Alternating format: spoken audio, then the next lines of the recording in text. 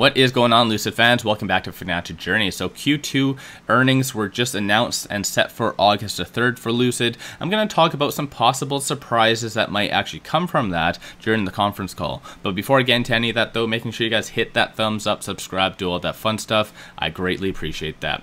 With that though, let's get right to it. Live ticker is going at the very bottom. It is a very positive day, but I'm not necessarily going to touch so much on the price today. I want to talk on purely earnings. So this was recently tweeted today. Lucid Motors to report second quarter financial results on Wednesday, August the 3rd. So I did do a video, my expectations on the Q2 earnings, just basically the highlights. So such as earnings per share, revenue, future growth, things like that.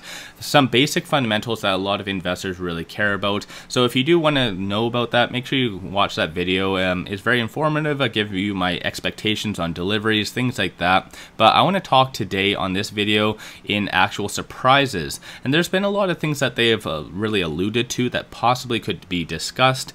And in previous earnings though, they've been very neutral, if you want to say it nicely. And unfortunately, they haven't really elaborated to the best of their ability. So hopefully they do change that. But that aside though, I want to refer back to this because most likely this was actually planned. Lucid is very good for their Easter eggs and kind of just ingraining something. So actually the last roughly about 1 minute of this video, they talk on the ESS and how basically you can charge your actual building just based on several different Lucids all lined up. So hands down, I think this is a very big deal and it is going to be very beneficial. And I think this, like I said, is very well timed as far as what they were intending on doing. And ultimately, they do talk on the Wonder Box and things like that. But I feel that the ESS is one component that they're really going to talk on and elaborate on in this upcoming earnings. Because the previous two earnings, so it was a potential post question in Q4, unfortunately was not asked.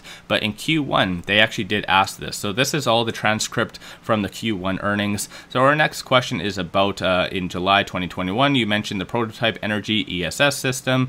How is it working and blah, blah, blah, things like that. They basically do say our first prototype has validated the capability of our technology, is running basically in Silicon Valley on the fields, solar fields, and that they are going to be starting to integrate their second prototype at the factory. So this leads me to believe that they're a lot farther along than that they kind of put themselves off as. Because keep in mind, over the last little bit, just in Q2, within that time frame, they have technically leased a facility, leased land, I should say, in Tempe. I'm really sorry if I said that wrong again. I'm really working on that. But Tempe, hopefully, but still, 116,000 square foot facility.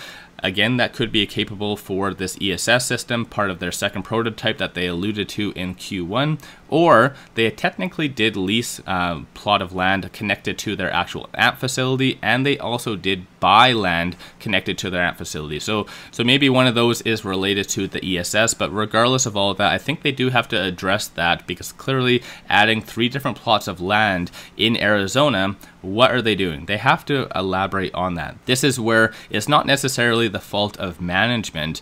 I think it's the fault of technically analysts, because we all know during their conference calls, analysts have the capability and opportunity to ask questions. And I feel if there is no analyst that asks what are they intending on doing with all of that, I feel like we have absolutely horrible analysts just reviewing and looking at Lucid. So it might be one of those things, but hopefully they do address that, because that would be a very big catalyst if you ask me. Secondly, could be this. So a lower price vehicle by mid-decade. So they did recently elaborate as well at the Goodwin Festival that they are going to be doing a kind of a lower priced mid-sized vehicle, so a SUV-ish, around the 50,000 price point, which hands down is going to be very beneficial for Lucid. Again, this might be a very strong surprise if they actually do bring that up, or whether it's brought up by an analyst. Again, there's different ways how you can see that during an actual conference call. Obviously, management can bring it up on their free will and things like that, but typically based on the last couple earnings, it does appear that they like to just bring up the actual risks and kind of the progress of where things are and the successes. They don't necessarily like to open Pandora's box and talk about everything. Again, that is more so up to the analyst to decide and kind of piece together and ask the necessary questions. So again, this is where it's not always management's fault. It is largely as well poor analysts reviewing Lucid. But once again, it could potentially be brought up about this lower price vehicle, and most likely as well they will be bringing up how they potentially did push back obviously the Pure and the Grand Touring, things like that, especially what they've been alluding to over the last little bit. So that might be obviously brought up. That would be a little bit more of a negative possibly though. On the contrary though, hopefully they do bring up actual and a partnership, because the last one they did technically talk on and allude to about the NVIDIA, how that's such a big deal and going forward is going to be just pivotal in their actual success, and they brought up all about that. But hands down, looking here, this was recently the latest thing that's floating around is Aston Martin. I did bring this up in a live stream yesterday. So hopefully they do allude to that, or whether it be Apple or another partnership, or even if they just allude saying, you know what, we are looking for partnership opportunities, things like that. In the Q4 earnings though, they did say that they're open to a partnership. They didn't really discredit or cancel or say or deny, I should say, the Apple partnership, but they did say that they're open to actual partnerships. So again, that might be something that we hear from this, and it's one of those things that if they say this, then this stock will absolutely run to high hell. It will go up so fast, because I think all of us as investors just want to grasp onto something concrete. Yes, we know that they're technically doing a lot of deliveries, maybe not to our expectation, or maybe enough to actually get to that 12,000. I'm not really sure. Hopefully they do allude to that and talk on how there's no supply chain issues. Then keep in mind, today Tesla does have their earnings, so they will technically still do the same criteria, talk on earnings per share, revenue, future growth. They'll talk on delivery numbers. Again, all of those kind of things will definitely trickle down to Lucid, the good, the bad, and the ugly, as it always does. But I think those are some of the things that I would be most excited about.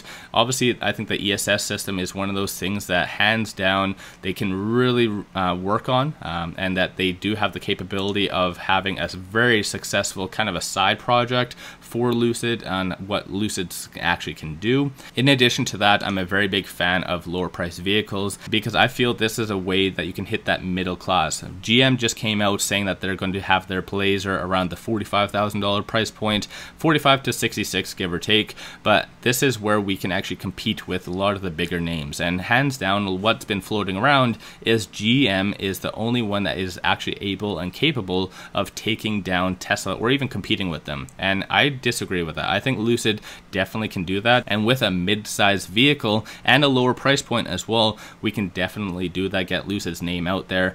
Because even with the Goodwin Festival, what recently happened, we surprised a lot of people. We got our name out there, and it was basically free advertising if you want to consider it that way. And even there's more articles that is being talked about this, still saying that the Air Grand Touring, the performance is being dominated at the Goodwood Festival, and that it doesn't disappoint, things like that. Obviously, I'm a very big fan of Lucid, and I really want it to do well, and I know in the long term it's going to do a lot of good things. Just hopefully during the Q2 earnings they act a little bit more enthusiastic. So let me know your thoughts on that in the comments below. Let me know your thoughts if there is another surprise that you assume or would like to see during the Q2 earnings that I didn't really talk on. So let me know your thoughts on that. If you haven't already, hit that thumbs up, subscribe, do all that fun stuff. I greatly appreciate that. With all that, I appreciate you guys watching, and let's all make a lot of money on Lucid.